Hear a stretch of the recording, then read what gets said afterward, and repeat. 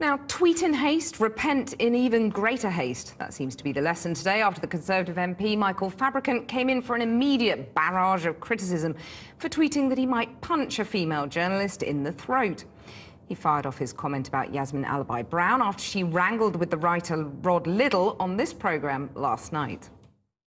Well, Rod Liddle joins me now, along with the writer. Rod Liddle was on the programme to talk about his new book, Selfish Whining Monkeys, which attacks what he calls a politically correct, faux-left metropolitan elite who he claims runs the country. Dismiss an entire religion. One of those in his sights, the journalist Yasmin Alibhai Brown, took strong exception to his criticism. I have no words to express how much I loathe you. And in that, I feel quite proud that I'm able to tell you that.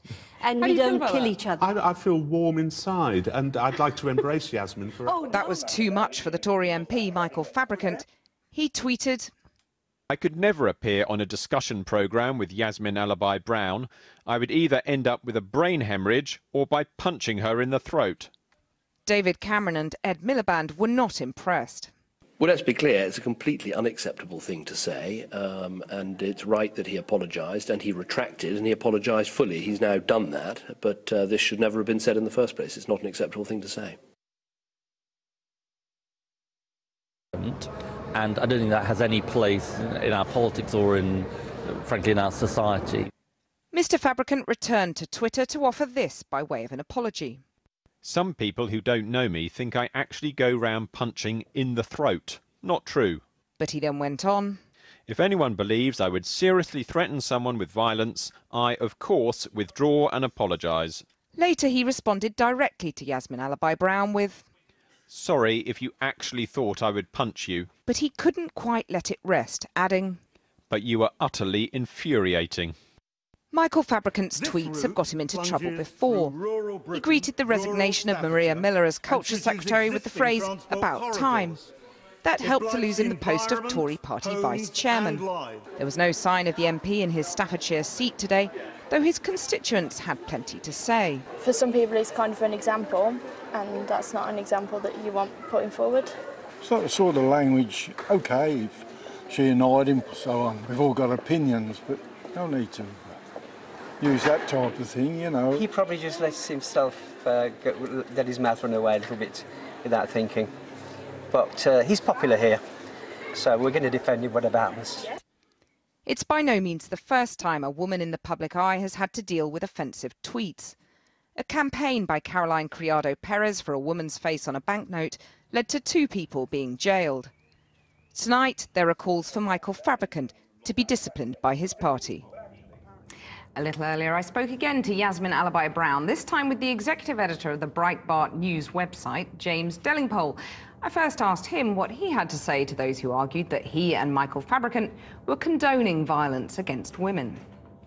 I'm saying that there is a world of difference between language and action, and I find it astonishing that you girls can't see this. I really find it depressing that our country has got to this stage where you play these very, very dodgy games. You're trying to effectively destroy the career of Michael Fabricant, get him into enormous trouble for something completely harmless on Twitter, and I think what you're doing is reprehensible. OK, for a start, last time I looked, I was a woman, not a girl, and also there is no intent here. I'm not trying to destroy Michael Fabricant. You are doing exactly that. You and Yasmin Alibhai Brown. Yasmin Alibhai Brown has the hide of a rhinoceros, and yet when the opportunity comes to have a go and play the offended little missy, this is what she's doing. I think actually, if you're in the game of being a kind of Uber troll, which is what Yasmin Alibhai Brown is, she's built her career on annoying people intensely. You can't then start pretending to be a delicate wallflower when somebody says something mildly unflattering about you on Twitter. And the idea that you're going to turn it into a threat is just, it's beyond the pale. I think it's really dirty tactics, all right? OK, James Delingpole, stay there. We'll come back to you. Let's bring in Yasmin Alibhai Brown now. You're an Uber troll. You've got a hide of a rhinoceros. Absolutely. I don't have the hide of a rhinoceros. I am extremely upset, actually, that this man, like Fabricant, like the person I was talking to yesterday, Rod Liddle, form this group, this wedge of deeply uncivilized men who think they can say anything they like, especially when it comes to women. And also, I'm not a coolie to be talked to in this way. I'm not a little coolie from the empire that doesn't have a mouth, a voice, an opinion. That's what's in Fabricant's head, that I'm a little coolie out there who should know her place. I do not know my place. It's not about your sex, it's not about your religion, and it's not about your skin colour. It's about you. You have built up a career as the most annoying person on TV, in the media. You must expect that occasionally people express their irritation with you in quite a forceful way. James, you say it's not about skin colour. James, you say it's not about skin colour, but he did retweet a tweet saying that Yasmin Alibhai Brown should be deported. I don't know about that one. Oh, I yeah, you should do, shouldn't you? You should but it wasn't specifically about you being a woman, was it? Because Yasmin, my suspicion would be that you kind of stoked this one up. Of course, I asked for it, did I? About you wanting to be given a bounty or something by him, or wanting to be an ayah. This is just you playing the race card. So I asked for it, did I? I asked for it. And entirely characteristic of you as well.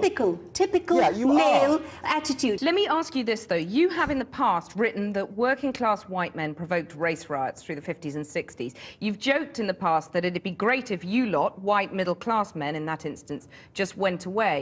Have you not also indulged in the kind of abuse that you're now criticising Michael Fabricant for? I've never, ever in my life been violent in words towards anybody. I have not. And if Diane Abbott had tweeted what this man tweeted yesterday, or if a Muslim had tweeted, because some Muslims don't like what I say, if a Muslim had tweeted what Fabricant tweeted yesterday, what would be the reaction? Well, OK, he's apologised. He's not apologised. OK, he's not apologised. He has given a full I do not apology. accept he's apologised. Well, what more would you like to happen to him? Should he, for example, have the whip taken away? I would like to see a proper apology from him, not one extracted out of him reluctantly.